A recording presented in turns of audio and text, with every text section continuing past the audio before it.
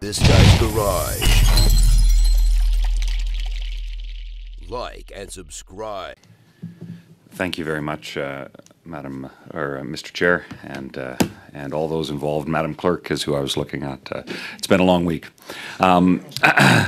Thank you to our commissioners. It's good to have you back before the committee again, Ms. Maynard. To follow the line of questioning that my colleague Mr. Gord asked.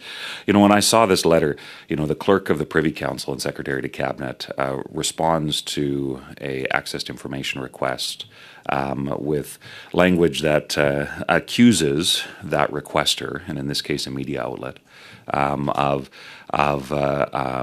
being vexatious. That's a pretty serious accusation. If you could just expand a little bit about the process that you go through when a government department comes to you and says, we don't want to fulfill this request because we think, in this case, a media outlet, and feel free to answer more generally, is making a vexatious access to information request. Can you expand on that? So I'm happy you made that distinction, because the Act does make a distinction. It's the request itself that has to be abusive, malicious, vexatious, unreasonable, not the requester. So we are spending a lot of time reviewing the wording of the request, making sure that what's being asked meets the intent, you know, of the Access to Information Act. It's not abusive or it's not vexatious in a sense, but it's the request itself. The process is the application for the authorization to not act on a request is made by the department.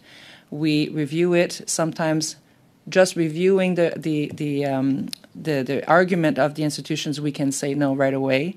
It is an exceptional mechanism because we are taking away somebody's right of access.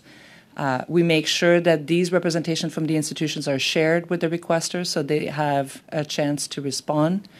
And based on the response and the argument from the institutions and the wording of the request, we issue a decision to allow or not allow the institution not to act on the request. Okay, thank you for that, because it seems like, and this is closely connected to the funding question, because here you have, you know, basically the Prime Minister's department that so the leader of the government is would put you in a pretty uncomfortable position, especially when you've explained to this committee that you need more resources to be able to ensure that Canadians can have access to their government. You know, it's not the government itself as an entity, but it's the government of the Canadian people to have access to that. Now, I would certainly not question your integrity and independence, but certainly it puts you in a challenging spot as an officer of Parliament and as an institution when you have, you know, the highest-ranking public servant that is going to be involved in you know, the passing of the budget. Now all of a sudden there's this conflict there, and I know you've expanded on that a little bit. So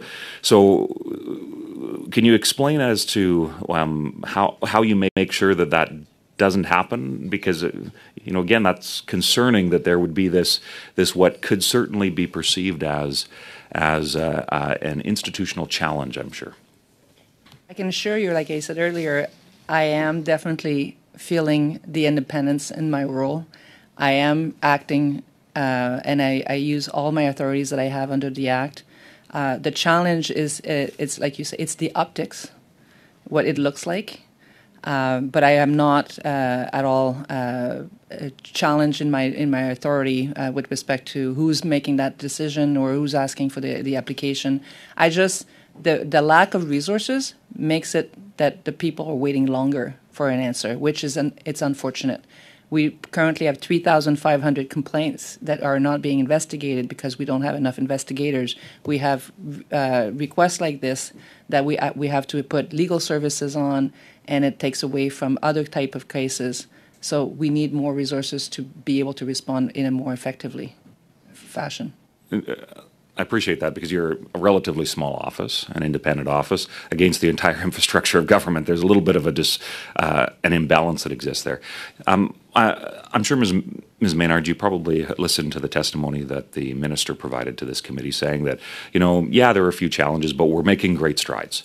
There seemed to be a massive disconnect between what the minister said and certainly the experience of those that we have heard, both your testimony, but also many who have tried to use the access to information system in this country. Does that concern you, that there seems to be this disconnect between those who are making the decisions and the lived experience of so many Canadians on the ground? I'm going to need a very quick response, Ms. Maynard. It is concerning that there's no action plan being done or actual actions taken this year. It looks like we're going to be having to wait for the next round of review of legislation in 5 years, which I'm not going to be here for.